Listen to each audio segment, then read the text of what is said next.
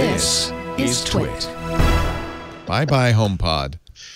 I have feelings about this. Do you have all the feels?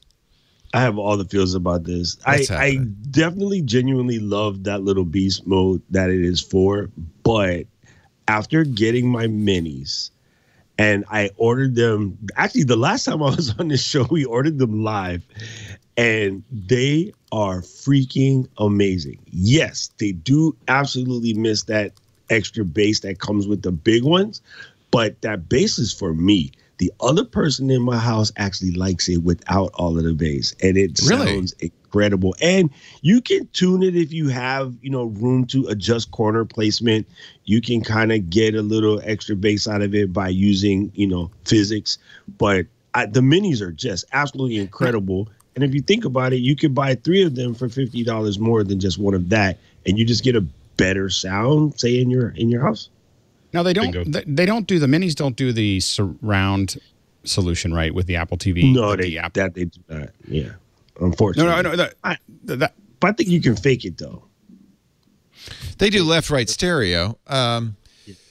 I did the same thing, Doc Rock. We have 2 HomePods because Lisa really liked the big boys when they came out, but I ordered 5 minis to sprinkle around the house, and they sound fine. You're right; they're not super bassy. It's not probably. I wouldn't want to. I mean, I have good stereo to listen to music, but for audiobooks, podcasts, a little background music while you're cooking, it's perfect. Yeah, and now that these streaming speakers are kind of streaming table stakes for everybody, I think one of the big things that we've all learned is that it's cool to have a single pair of $600 speakers like against the wall or in a corner of the room. But if you have that like 5 or 6 $80, $90, $100 streaming speakers everywhere in the room, that gives you that kind of room-filling presence where you feel if the quality of each individual speaker is of a certain quality, that's what I'm after. I'm not necessarily after, this big like Maxell tape sort of tsunami of sound coming from one corner of the room. I kind of want to be able to hear the music wherever I am, and that's the sort of immersive thing that you get from it. So it also helps that the minis are really, really good. They're good enough, which is something that Apple tends to have a problem with. That no, we don't want the $400-500 amazingly, incredibly best-in-class speaker. We want something that is good enough that allows us to come home from the mall with $300 or $400 in our pocket that we didn't have before. It's so funny that you use that analogy, and I'm going to tell you why.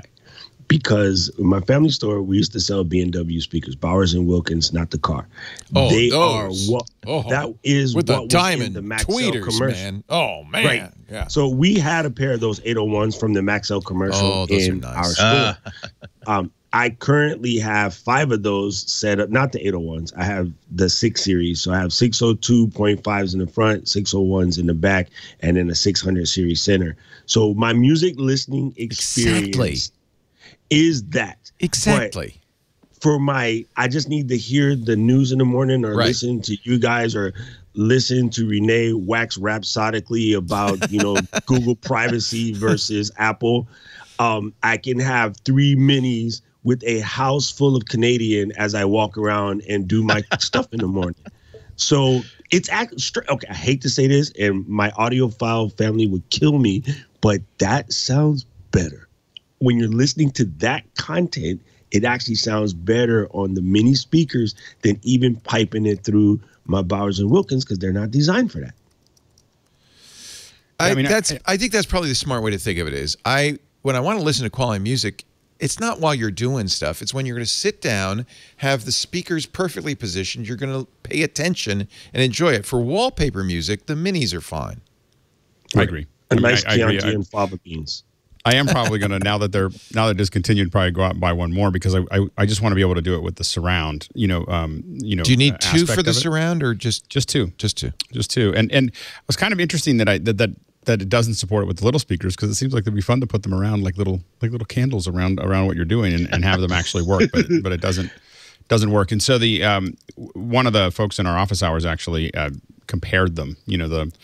Having just the 2 of the HomePods with TJ he's got 10 discrete speakers, in his where he watches TV, and he said it was 80%. Like 80% of the 10 speakers was just those two. It was just kind of amazing, and so it is an interesting. That's the best solution for those, and that's why I had it on my list of things to buy. I'll probably buy one just so I have a complete set. But on a day-to-day basis, ours sits in the kitchen. And whether it's a little one or the big one, I'm not sure. It matters for me because I turn it way up. But it probably doesn't matter to my wife, who just constantly asks for timers. That's the number one use of that thing is timers and stacking timers on top of each other, and Siri trying to keep track of all the timers. By the way, we talked about that on Sunday.